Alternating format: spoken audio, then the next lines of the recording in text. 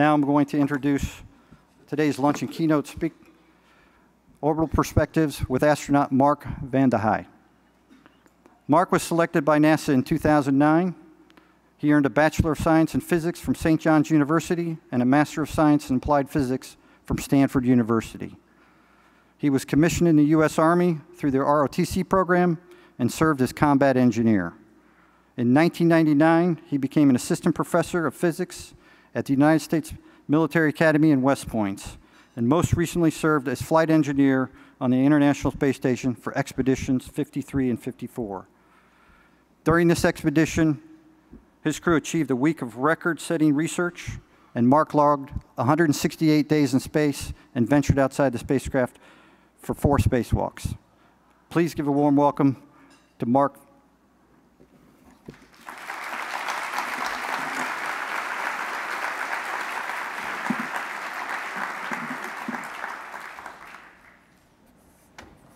Thanks very much. Thanks, Mark. I got to admit, this is a big upgrade from the normal crowd I'm talking to in a grade school gymnasium. So thanks very much for inviting me here. Anytime I get to leave the heat of a Houston summer and come and experience what Mark Twain called one of the coldest winters you've ever experienced was a summer in San Francisco, I'm happy to do that. So in the next 25 minutes, I'm going to try to get through as much as possible because I really want to get to your questions. But I'm going to try to share the unique opportunity I had and the perspectives I've gained from that opportunity by getting to serve the nation and the world, really flying on the International Space Station. And I have to change the slides. That's why it's not moving. So one of the things about the perspective, you've already seen great views. And again, some of you may recognize this place. This is San Francisco at night. And if you look to the screen on your right, I'll point out where we are right now. There's downtown San Francisco, about where we are. You can see Market Street. Here's the Golden Gate Bridge and the San Francisco-Oakland Bridge as well. That's a little bit of a misleading view, though, because to get that view, I had to zoom in a lot on the camera. This next view is much more typical of what the view looks like for a human being in some small little slice, because you can imagine every direction you look is something like this. But that's a little piece of it. And again, this is San Francisco Bay. Oh, let me go back. That's there's the punchline. San Francisco Bay right here, in a much more typical view of San Francisco from space because it's under clouds. And you can see way down here in south in the clear skied Los Angeles is shining brightly down there. I have a confession to make. Every time I hear someone talk about the microgravity environment that's on the space station, I flinch because I taught physics for so long. And I want to tell people, it's the same roughly. There's an insignificant change in the force of gravity in low Earth orbit due to the Earth compared to standing on the Earth. The real story is the change for an astronaut floating in the space station versus standing on the ground is they're not standing on the ground in the space station. So there's not this big stack of material that's resisting our fall towards the center of the Earth like we have right now. Everything in the space station is free falling towards the Earth, except we're moving so quickly horizontally that we keep missing the Earth, thankfully. And then but that makes it an amazing environment because these effects of sedimentation and convection and buoyancy that we have to deal with doing scientific experiments on the ground, we can eliminate those in space because everything's in a free fall together so stably. And you can make a stack of 3 astronauts in space a lot better than on the ground. I'm sure you've heard a lot about the benefits of research and development on the space station for humanity. It benefits humanity now. It benefits humanity in the future as it enables us to explore further and further away. And of course, the benefits to humanity from lots of discoveries. Many people in this audience, I guarantee it, can explain to you the benefits far better than I can. So I'm going to very quickly touch a couple of things that were kind of neat about being in space, and then go into what I feel like I'm uniquely qualified to talk about. Joe Akabe here, one of the things he did was help out with an experiment that bonded bone to metal in minutes. You can imagine the benefits that could have to human beings now. Over the life of the space station program, we've been able to help motivate students to study science, technology, engineering, and math by interactions with 42 million students and 2.8 million of their teachers. Joe, again, this was a Z-bot experiment. This was trying to better understand how to control the pressure for volatile fluids, like, as you can imagine, rocket fuel, which I hope you can imagine would have great benefits to traveling further and further away. And of course, as we get away from this great logistics train we have in close proximity to the Earth, it's going to become more and more important for us to be able to create things in space. So our demonstration of 3D printing hopefully will result in the ability to recycle things and build tools in space when they're needed. Now, what I'm uniquely able to talk, thank you, uniquely able to talk about is my experience as a human being contributing to this. So I, like was mentioned, flew in space for almost 6 months. And what I'm going to try to do is share roughly what happened in those 6 months in about 17 minutes. So here we go. Previous slide and start rolling. Thank you. So I launched in September with 2 of my crewmates, Joe Akaba, another American, and Sasha Mazurkin, a Russian cosmonaut. I'm super happy I got to launch with these folks. They were wonderful people to be in space with. We launched out of Kazakhstan. Quite honestly, the most surprising thing for me about this launch is that nothing went wrong, because we spent so much time in simulators dealing with the worst possible things that could happen. So it was a very smooth flight. Not just because nothing went wrong, but also it's a very smooth ride. I was kind of looking for something that would give me a better story, like my teeth were chattering the whole way up, but it was a very smooth ride. The only thing that was somewhat shocking was when we changed from one stage of the rocket boosters to another stage, and that was a big change in acceleration, so we could feel that. And then after we finally got to orbit, the sensation when we were no longer accelerating, except for the forces of gravity, was that I was at the top of a rocket, a roller coaster, and the ride down was really, really long as we continued to fall. It just seemed really strange that I had that sensation last so long. So we were in orbit 4 times around the planet, 6 hours trying to catch up to the space station, and we eventually docked to the zenith side of the space station, which is the upper side. So that would have been the view had I seen something other than the window to my left shoulder. Of course, we had to use thrusters to adjust the orbit to actually approach the space station. And in the center of this picture, you can see that docking port. In this next video, you'll see the docking probe. That probe actually gets retracted towards the space station, or the probe retracts to pull us in towards the space station. Once we've got the interfaces connected, we can connect latches to hold us tightly together and then retract the probe, which is very important because that probe is actually on the end of it's on the hatch, and we wouldn't possibly be able to open the hatch without retracting that probe. The Soyuz spacecraft is a very small environment. And you can see Randy here, by the way, was meeting us there. Thanks for that warm welcome, Randy. We were also not just happy to see Randy, though. It was this huge volume inside the space station. It was wonderful to go from that constrained little volume to this large 6-bedroom house. It was much bigger than anything that the ground simulations had ever helped me to appreciate. Of course, the whole reason we're there is science. This short video is me trying to carefully not screw it up and follow the procedure correctly to exchange some gas cylinders in a combustion facility. One of the results of lack of convection is that the flames are spherical, not like the candle shape we're all used to, as you see here now.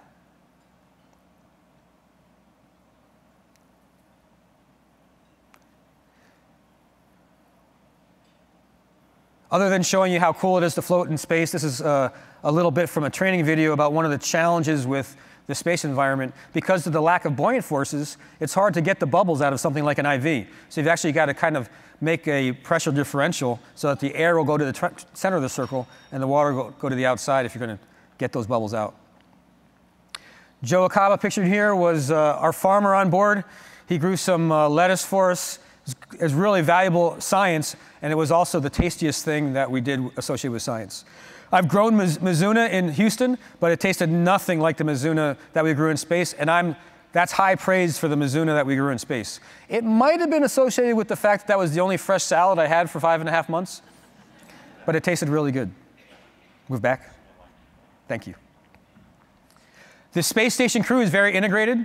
The Russians worked on the US segment. We worked on the Russian segment as well. Our favorite experiments were the ones that we got to actually see the results of or see how effective they were being. So you can imagine anything with large objects inside the space station was nice for me. It's simple. If you let go of a spoon in the space station, it's in orbit. So you can do some good tests of algorithms to run satellites by letting go of a satellite inside the space station, neglecting the effects of airflow, which are fairly minimal. These guys just got a good hero shot here.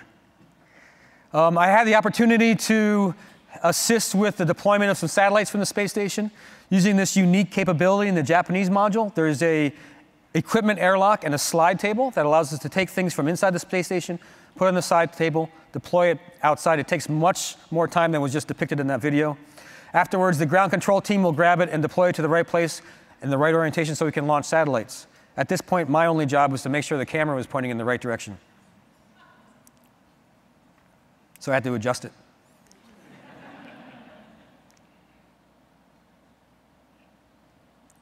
The European module of the space station is a place where we do lots of life sciences. And because those things are perishable, we have some really good freezers on the space station in the US lab as well as the Japanese module where we can preserve those for return to Earth. I keep wanting to run into the darkness. Miss you. After almost about 3.5 months of time in space for me, it was time for Randy and his Soyuz crew to return to Earth. So this is a change in command. I think this is kind of neat because it's very symbolic of the international cooperation as we take a former US Marine fighter pilot turning over command of the space station to a former Russian fighter pilot. Wonderful, wonderful group of people to get to go camping with. Only 3 days later, we had their replacements come up, bringing our crew complement back to a crew of 6, as we had American Scott Tingle, Russian Anton Shkaplerov, and Japanese astronaut Norishige Kanai.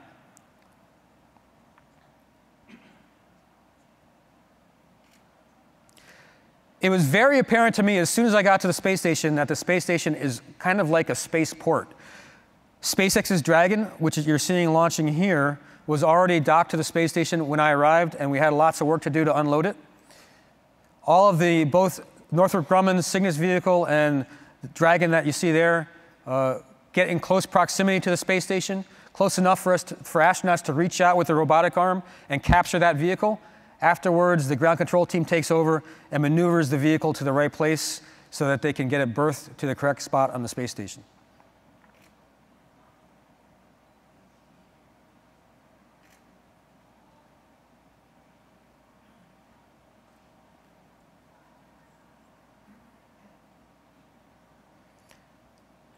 Northrop Grumman's Cygnus vehicle does the same thing. Unlike Dragon, as I'm sure you've heard over and over again, Dragon returns things to the Earth, but we have just as valuable capability in being able to incinerate trash on the Cygnus spacecraft. Both deliver invaluable cargo. Here we're unloading Dragon, obviously time-lapse photography. And you might notice it's kind of a fun fact as we're using those handrails that you see Sasha's right hand on right now.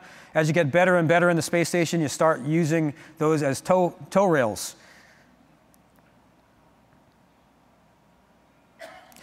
Transferring cargo in the space station is not hard, but you got to be careful. The more massive objects, if you get them moving too fast, it can be hard to slow them down. Otherwise, it's very easy. And here's the inside of unloaded, largely, Cygnus spacecraft. The Russians also have a Progress spacecraft. We had those visit us as well. Progress is very similar to Soyuz, except it doesn't have the life support, and therefore you get more room to transfer cargo. Of course, leaving the people out gives you more room for cargo as well. And you can see, if you can read Cyrillic, there's a Soyuz and a Progress both in that same view.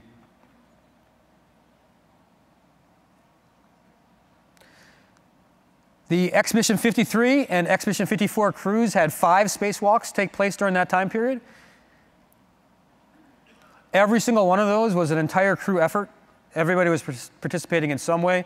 I'll never forget when Randy opened the hatch for the first time, and I got that sunlight shining into the hatch from outside. It definitely felt like we were going someplace different. Hope you can appreciate the scale of the space station as you see these little people moving around outside of it.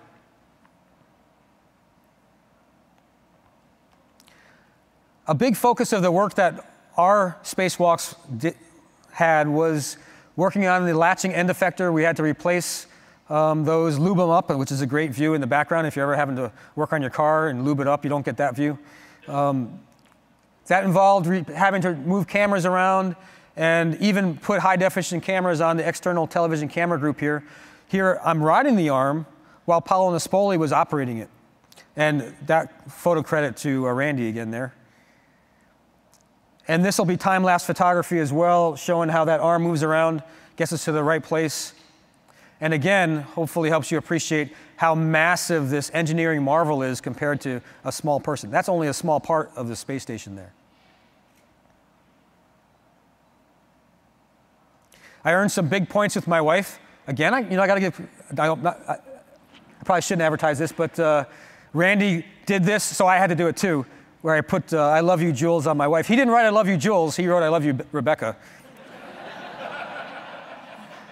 Between 5.5 hours and 7.5 hours, that was about the rough length of our spacewalks. I was always very happy to have done it, but I was also very happy to have safely completed it. If you spend almost 6 months in space, you're definitely going to have to spend some time on mundane activities like personal hygiene, house cleaning, even haircuts.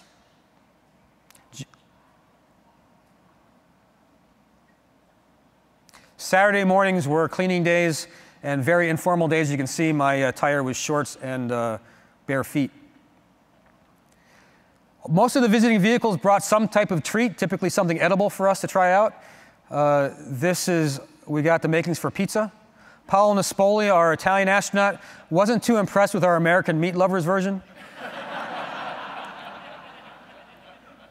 He and I were the only ones that ate the anchovies. Honestly, it's a very integrated crew, and on Christmas Day, which is a work day for the American crew members, the Russians went out of their way to make a very meaningful, nice Christmas dinner for us. Every astronaut you ever hear talk, I'm sure, has and will talk about the view, because it is absolutely incredible.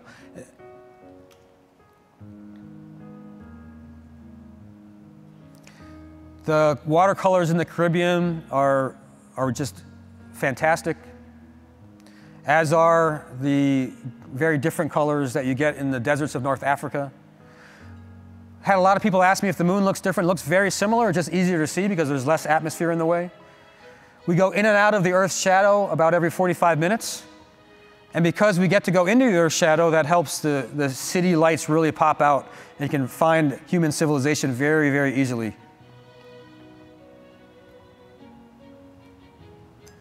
Again, this is time-lapse photography, so you'll see very quick flashes of lightning.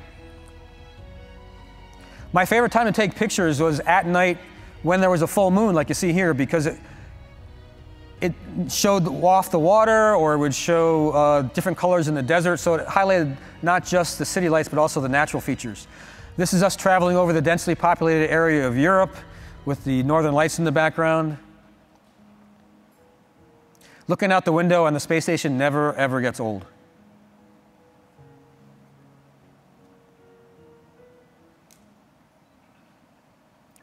Every day, we had about 2.5 hours scheduled for exercise. That included the time to get cleaned up afterwards, change your clothes, and set up and tear down as well. Joe is working out on the resistive exercise device. When if you talked about lifting weights in space, it doesn't really make much sense. So we use a vacuum cylinder to provide the resistive force. Very effective. And every time Joe's doing a sit-up, he's seeing the Earth through that cupola. The treadmill is also a really good way to help keep us fit. Of course, if you didn't have the bungee cord and the harness, every time you stepped on it, you'd send yourself flying away. Actually, it struck me when I typed on a keyboard, if I didn't have my feet hooked underneath something, I would push myself up to the top of the station. Bicycle on the space station is there as well, except in space you don't need a seat for the bicycle, which is kind of fun. So after our 168 days in space, it was time for us to finish Expedition 54 and start Expedition 55 with our departure.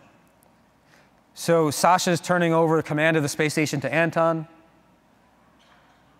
And this process has been continuing for a long time with our continuous presence in space, human presence in space.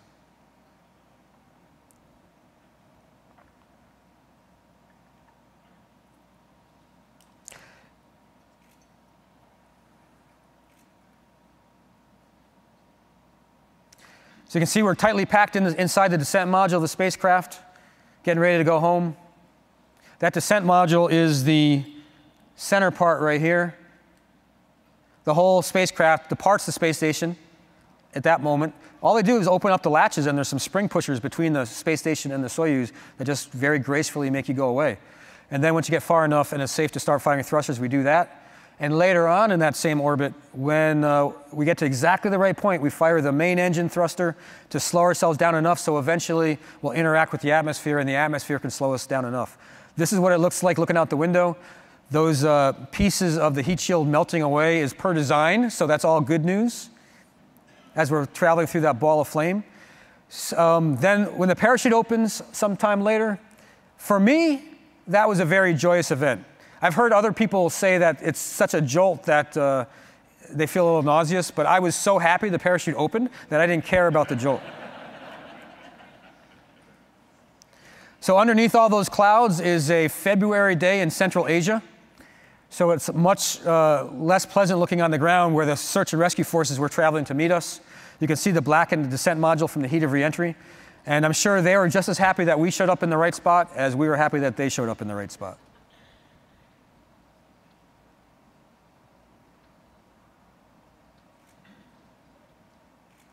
We get taken very careful care of once we land. There's a wide variety of how you feel when you get back. Being able to call home on a satellite phone was a nice thing to do as soon as we finished up. But really, within 24 hours, Joe Akaba and I had gotten back all the way back to Houston. And I was really amazed at how quickly we were able to function better and better. Still a lot of muscle soreness for several weeks afterwards, but I was at least able to walk down those steps.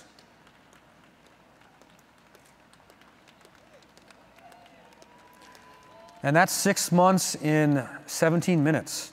I'm going to continue talking for a little bit longer because there's a little bit more about the perspective thing that I want to share is the lasting change in how I perceive existence from the views I had on the space station. So the space station itself is gorgeous, as you can see from these solar panels in that lighting. But the Earth it puts it to shame. The reason I'm showing you this picture is I want to try to show how otherworldly the Earth can seem when you're looking at it from space. It struck me like these were islands of clouds, and the atmosphere is super, super thin. One of the first emotions I had when I got to the space station and looked at this type of view was when you have such a bright Earth in the foreground, those stars that we saw in the videos don't show up because your eyes can't adjust to both. So it makes the Earth look very, very isolated, which in fact it is. We're very far away from everything else. But pictures like this gave that an emotional feel. Recently, this is a picture of northwestern Italy. The Alps are on the right side of the picture, and the northwest Italy, the Po Valley, is in the left side of the picture. We recently did an event in Italy, and we were traveling towards northern Italy in a train, and I looked out the window, and I could see the Apennine mountain range far off in the distance across this plain. And it really struck me. It was a very strange feeling for me because prior to that, the last time I had seen the Apennine mountain range, this mountain range that travels the whole length of the Italian peninsula, was from space. And I could not just see the whole mountain range, but I could see the west coast of Italy and the east coast of Italy all at the same time. But then when I was on the ground, there was that mountain range that was so far away. So this kind of scale change is hard for the human brain to adapt to. This is a picture of the Himalayas that I'm showing because the shadows help you understand the changes of elevation a lot better than otherwise. So you can see those jagged mountain peaks standing out in the clouds here. And also, here you can see a glacier, and it's kind of neat that you can see the debris from the mountains traveling down the ice in that glacier. Some more ice. This is west of Greenland as some ice is breaking up in the ocean. And then when I took this picture, I thought I was taking a picture of some very bizarre clouds. But then when I looked closer at it later, I noticed that, hey, these are clouds. This is something else. And I think, please, if there's someone in the room that knows exactly what that is, help me out. But I think that's seawater freezing. This is also a picture close to Greenland. And then again, about the sun glint, you can see in this picture some of those patterns that really massive patterns in the ocean that form from the wind and interaction with the water. I can't talk enough about the colors of the Caribbean, and this is a picture of the Bahamas. And then across the Atlantic, we get those amazing colors of the deserts of North Africa. Where it's less arid and there's more people, we can clearly see evidence of agriculture. And again, city lights show up really well. I mentioned to somebody earlier today that I was going to show a picture of New York. Here it is. So this is New York City. There's Long Island. You can see the Jersey Shore. I'm probably blocking the view for some of you. At least you can't see the pointer. And then here's Philadelphia. Back here, we've got Montreal and Toronto, and then Quebec City back there. And then further in the back, we've got those northern lights again. Natural lighting was just as dramatic, if not more dramatic, than lights that humans created. This is a picture of lightning taken from space. So we're looking through the top side of the cloud, and that's just the lightning glowing through the cloud. And those sunrises and sunsets never get old. This picture right here is really important to me because on the left side of the picture, you can see the Indian subcontinent. On the right side of the picture, you can see the Tibetan Plateau. And between the two, we've got the Himalayas, the tallest mountain range on the planet. But if you follow that mountain range that goes all the way to the horizon, it doesn't even show up. So these huge features that are so dramatic for us when we're looking at them at the ground, they, on this smooth, relative to the size of the Earth, they don't even pop up. And that thin atmosphere right here, looking at pictures like this, it really struck me that all of us, all of human existence, except for space exploration, has taken place in what seems to be a thin veneer of air on the outside of a massive rock. And now when I'm standing on the Earth and looking up through the atmosphere, it's clear to me that we're on a planet in space. We're all in space, only separated from the vacuum of space by a lot of air molecules. That's it. When I was in space, I was separated from the vacuum of space by metal. We're all basically, it's very clear to me that we're on a spacecraft that's kind of unique because the crew, all of us, are standing on the outside of the spacecraft. So thanks very much for your time. That concludes. I'm going to go to questions very shortly. And then the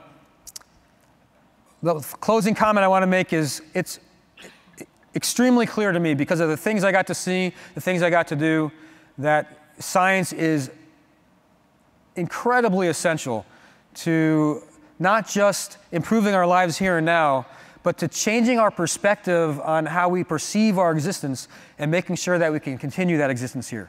Thanks very much.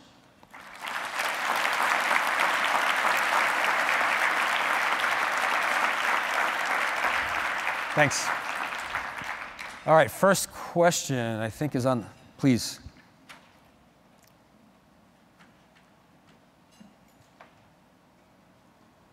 What was the Soyuz landing like? It was abrupt. Yeah, the Soyuz landing, I heard people say before I got to do it myself that it is a lot like a car crash. I haven't been in a car crash, but now I think I know what it would be like. My first reaction was, so I made a mistake. I got trained before we land to make sure my mouth was closed and my head was back in the seat.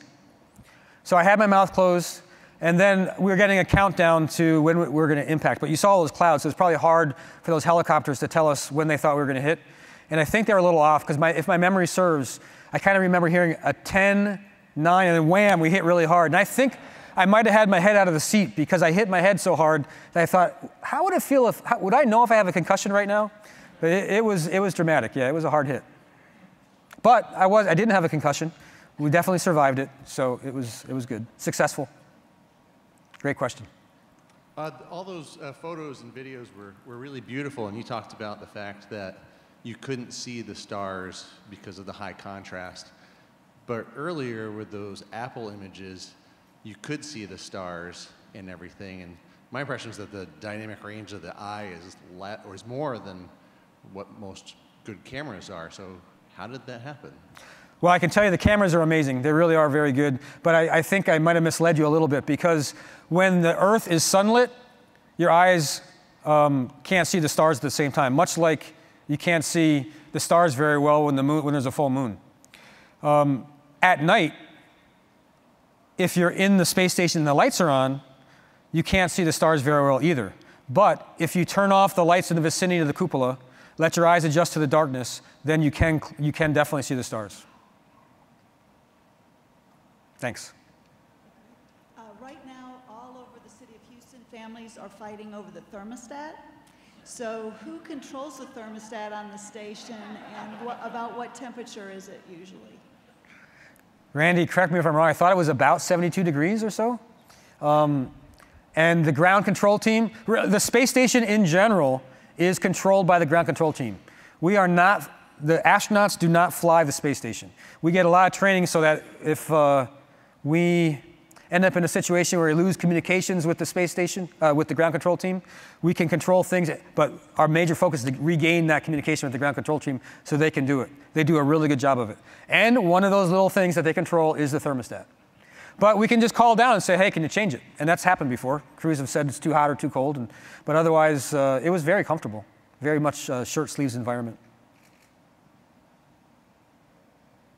Thanks. Hello. Yes, I'm an educator, and my students participate in Zero Robotics every year.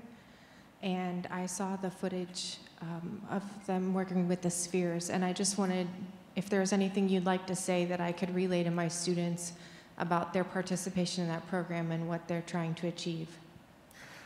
Well, I can tell you that I'm not just participating in that experiment, but also some of the talks I've seen being here this week.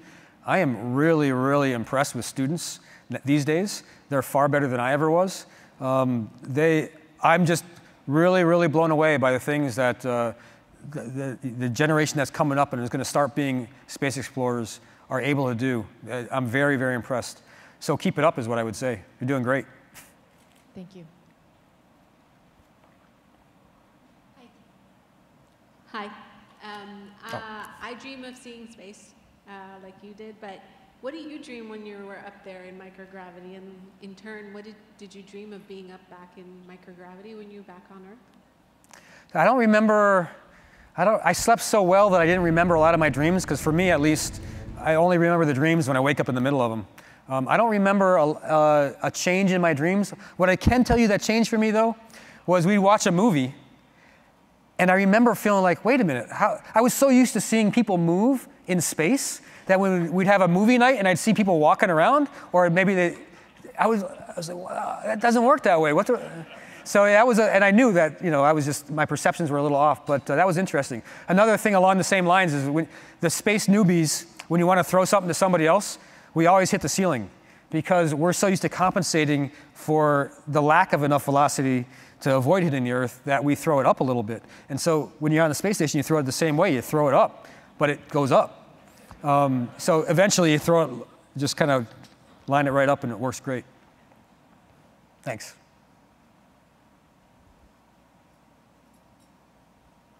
Here. I was wondering what the current state, I guess, of the microbial situation is up on the ISS, and if part of your Saturday morning activities, I'm actually working on analyzing a few different ISS microbial studies right now.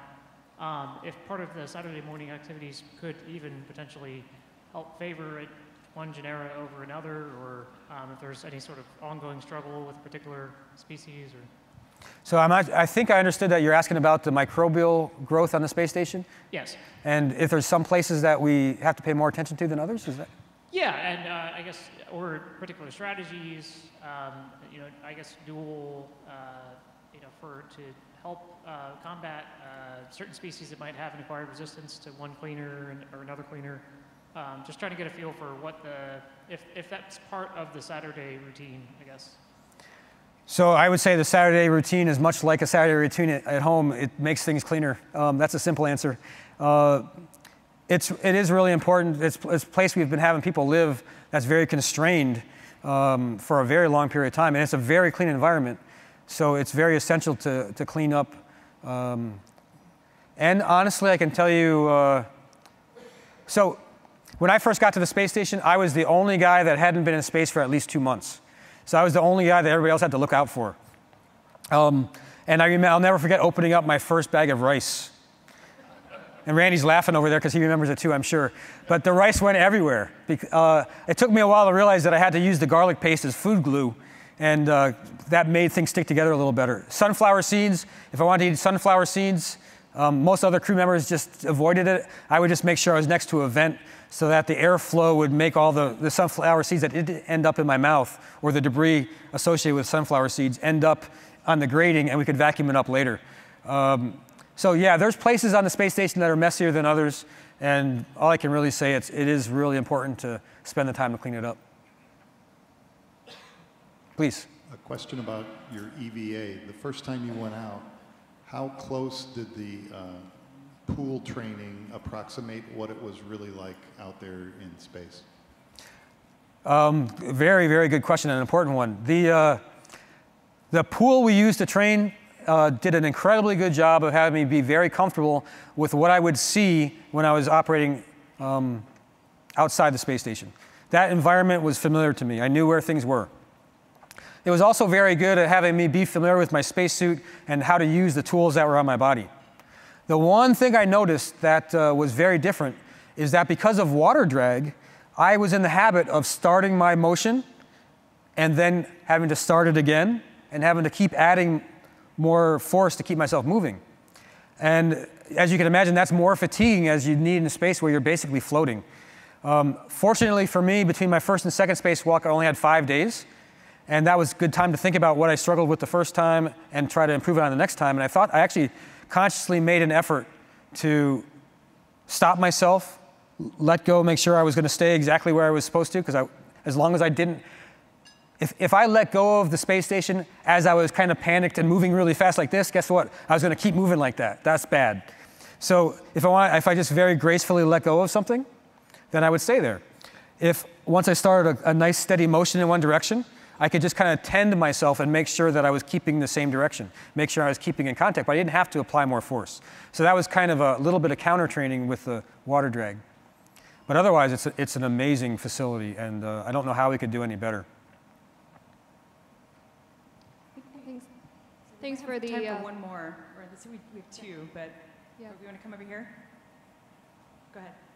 Oh, yeah, thanks for the fascinating talks.